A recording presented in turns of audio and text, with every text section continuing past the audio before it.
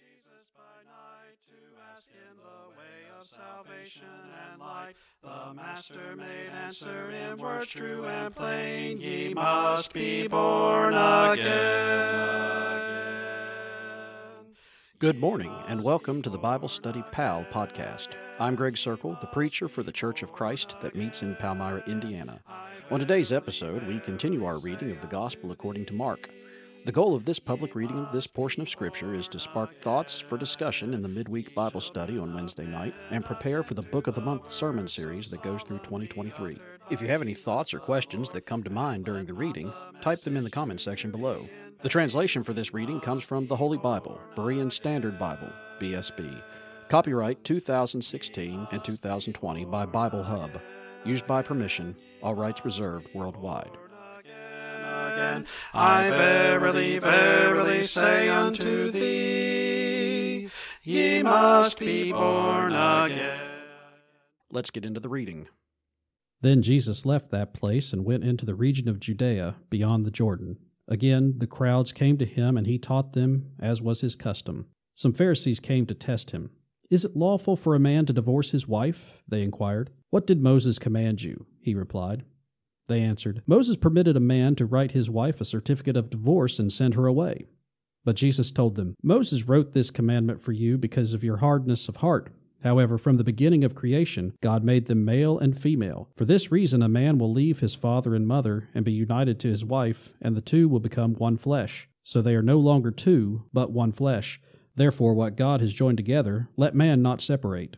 When they were back inside the house, the disciples asked Jesus about this matter, so he told them, "Whoever divorces his wife and marries another woman commits adultery against her. And if a woman divorces her husband and marries another man, she commits adultery." Now people were bringing the little children to Jesus for him to place his hands on them, and the disciples rebuked those who brought them. But when Jesus saw this, he was indignant and told them, "Let the little children come to me, and do not hinder them. For the kingdom of God belongs to such as these. Truly I tell you, anyone who does not receive the kingdom of God like a little child will never enter it." And he took the children in his arms, placed his hands on them, and blessed them. As Jesus started on his way, a man ran up and knelt before him. "Good teacher," he asked, "what must I do to inherit eternal life?" "Why do you call me good?" Jesus replied. "No one is good except God alone. You know the commandments: do not murder, do not commit adultery, do not steal, do not bear false witness, do not cheat others, honor your father and mother." "Teacher," he replied, "all these I have kept from my youth." Jesus looked at him, loved him, and said to him, "There is one thing you lack. Go, sell everything you own and give to the poor, and you will have treasure in heaven. Then come, follow me." But the man was saddened by these words and went away in sorrow because he had great wealth. Then Jesus looked around and said to his disciples, "How hard it is for the rich to enter the kingdom of God." And the disciples were amazed at his words. But Jesus said to them again, "Children, how hard it is to enter the kingdom of God. It is easier for a camel to pass through the eye of a needle than for a rich man to enter the kingdom of God." They were even more astonished and said to one another, "Who then can be saved?" Jesus looked at them and said, "With man this is impossible, but not with God, for all things are possible with God." Peter began to say to him, "Look, we have left everything and followed you." "Truly I tell you," Jesus replied, "no one who has left home or brothers or sisters or mother or father or children or fields for my sake and for the gospel will fail to receive 100-fold in the present age, houses and brothers and sisters and mothers and children and fields, along with persecutions, and in the age to come, eternal life. But many who are first will be last, and the last will be first." As they were going up the road to Jerusalem, Jesus was walking ahead of them. The disciples were amazed, but those who followed were afraid. Again, Jesus took the 12 aside and began to tell them what was going to happen to him.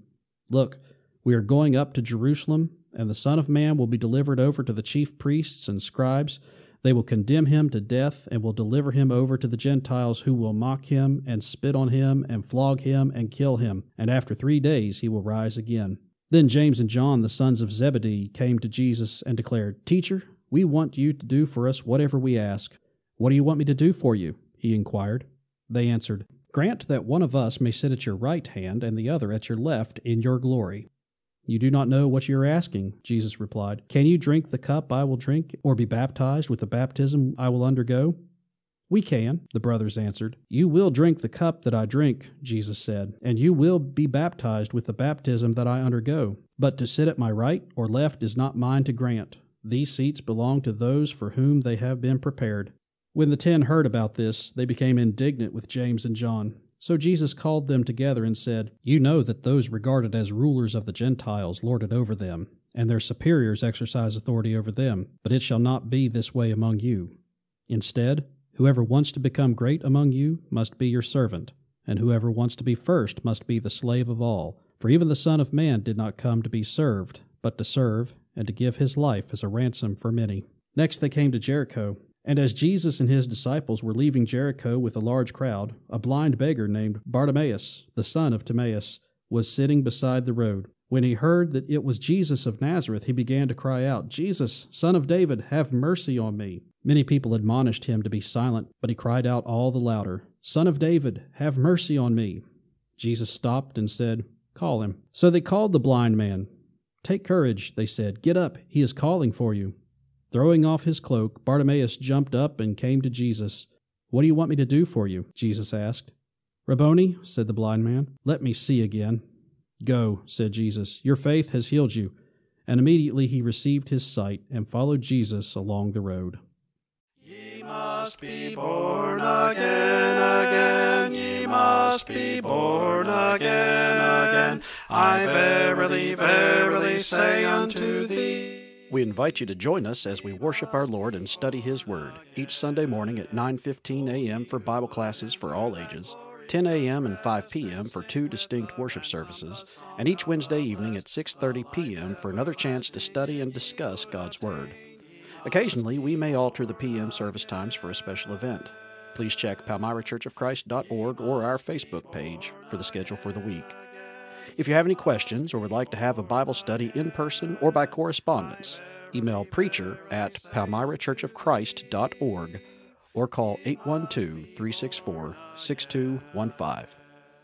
Thank you for listening.